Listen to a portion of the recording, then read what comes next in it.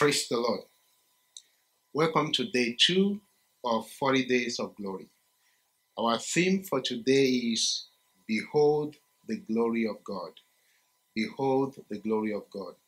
I read from the book of John, chapter 11, verse 40. The Bible says, Jesus said to her, Did I not say to you that if you would believe, you would see the glory of God?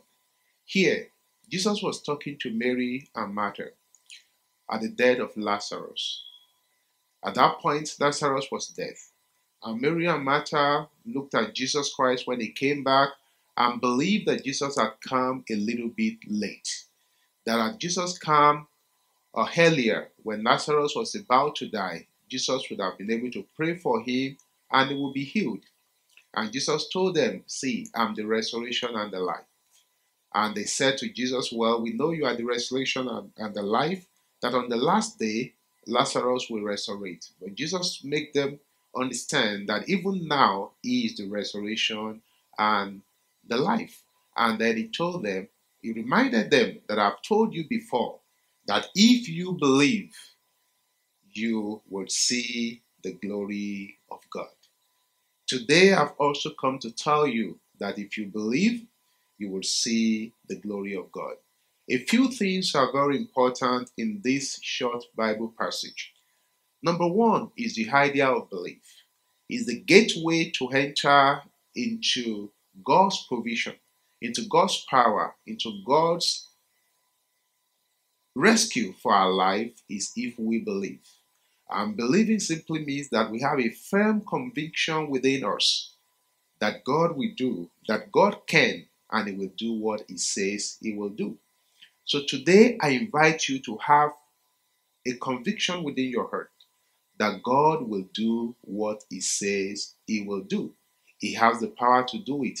That's the first thing that Jesus made clear here to Mary and Martha, that if they believe, if they have the conviction in their hearts that God is powerful and He will do what He says He will do, then they will see the glory of God. Second thing I want us to notice here is the glory of God. The glory of God is what God is the full extent of His power, is the full extent of His authority, what He can do, what He's capable of doing. When Jesus Christ turned water to wine, that was the glory of God. When He walked upon water, that was the glory of God. When He healed the centurion, that was the glory of God. When He healed the woman with the issue of blood, that was the glory of God. When He resurrected Lazarus from death, that was the glory of God. And so His glory encompasses all that He can do and all that He will do. And so for Mary and Martha, the glory of God they seek is the resurrection of Lazarus. Their brother Lazarus has just died, and they seek the glory of God to manifest by way of resurrecting Lazarus. For you, you may have come to these 40 days of glory and seeking the glory of God in various other ways. For some people, the glory of God you see is that you can find a good job.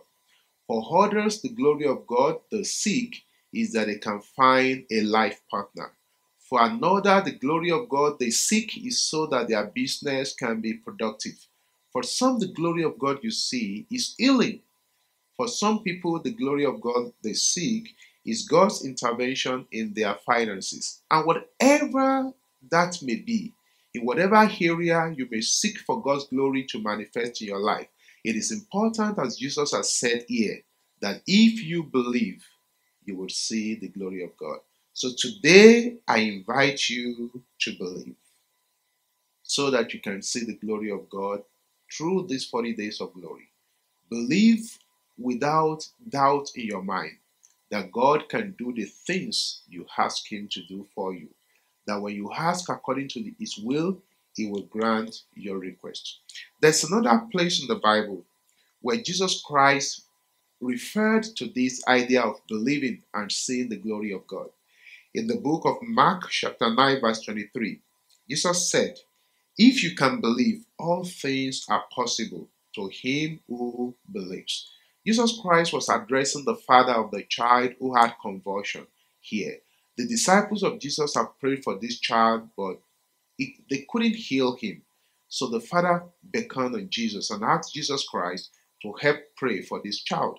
And Jesus Christ looked at the man, and Jesus told him that if you believe, all things are possible. The man came to Jesus and he asked Jesus, Lord, I believe, help my unbelief. This morning, I want you to look unto Jesus too and say, Lord, I believe, help my unbelief. Have a strong faith, have strong belief that God will do what He says He will do in your life. And here is it. Let's face it really. Jesus was the one speaking here. He was talking and he said it twice. At least the example we started twice. That if we believe, we will see His glory. And if we believe, everything is possible. In these 40 days of glory, everything is possible for you. As a man thinketh, so he is. So whatever you can pray about these 40 days of glory, God can do them for you if you believe Him. Join me as we pray and make this declaration after me. Father, Lord, I come to you today. I believe that you are God, and I believe that you rule in the affairs of man. I believe that with you all things are possible. I believe that with you the irreversible can be reversed. I believe that impossibilities can become possible. I believe that dry bones can live again with you. I believe that my sicknesses can be healed. I believe that my finances can be transformed. I believe that I can find a new life partner. I believe that if I believe in you, you can do wonders in my life. Today, Lord, I ask that I see your glory. Let me see your glory in these 40 days of glory. For in Jesus' mighty name we have prayed. Again, I ask that you join us this evening at 7 p.m. at Freedom House. May the Lord bless you in Jesus' name.